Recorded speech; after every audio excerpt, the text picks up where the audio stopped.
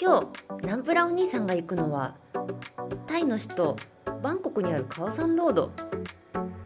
ここは世界中のバックパッカーが集まる場所と言われており、観光客や地元の若者に大人気のスポットです。夜になると賑やかな音楽が流れるバンコクの中でも屈指のナイトスポットになっています。一体どんな景色が見れるのでしょうか。ナンプラーお兄さんと一緒に行ってみましょう。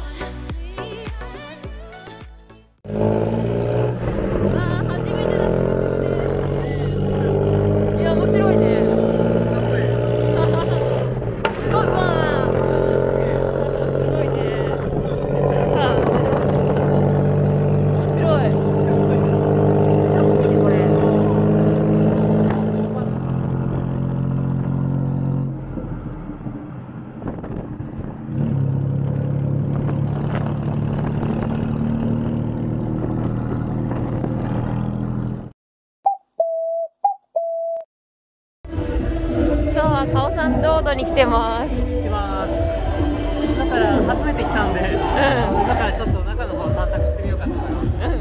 行ってみましょう。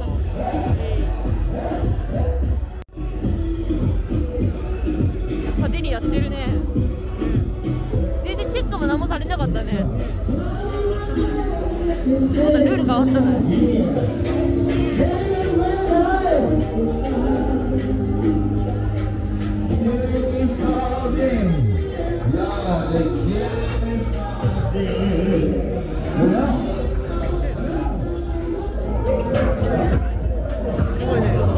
これでもさ、人少ないんだろうね。普段よりは。家族連れの観光客。あ、本当。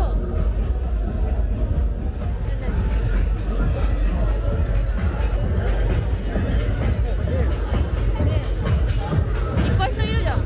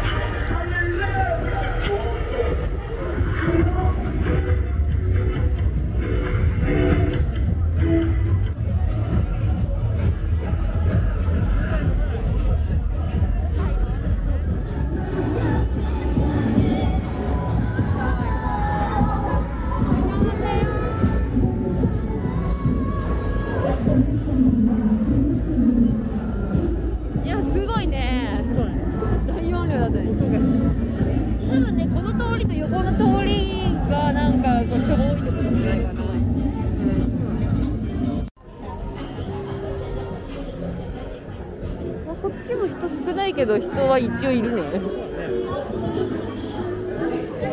通になんか落ち着いて飲めそうな。そうだね。さっきのところがすごかったね。ねえ。もう隣の店のさ、人同士がもう干渉しちゃってる。そうだよね。もう耳が痛い感じだね。こっちはなんかちょっと癒し系な感じだね。ゆるい感じ。お客さんの客層もなんか違う。まったりしてる。いやーね、超観光地だね。おしゃれだね、ここら辺。本当はね、綺麗な店多いわ。可愛い、なんかリゾート地みたい。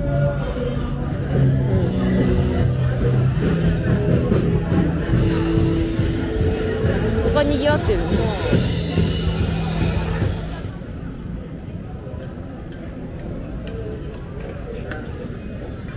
この辺は本当に安くて美味しそうなストリートフードが食べれそう。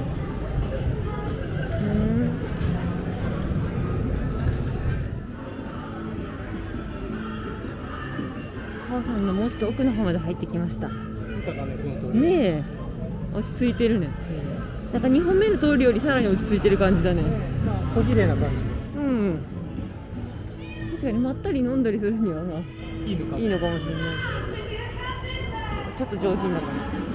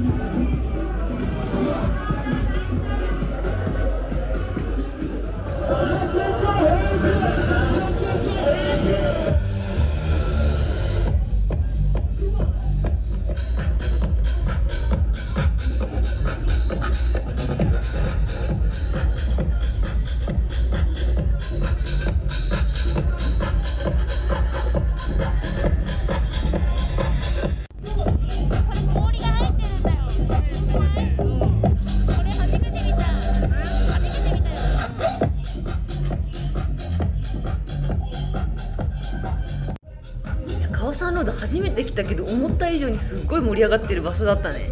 いやー、とにかく激しかった。みんな踊ってたし、お祭りみたいな雰囲気だったね。ね、世界の観光客が集まるすごい素敵な場所でした。バンコクの熱気を感じたい人はぜひ来てみてください。今日は見てくれてありがとうございました。それではまた次回お会いしましょう。またね。じゃあねー。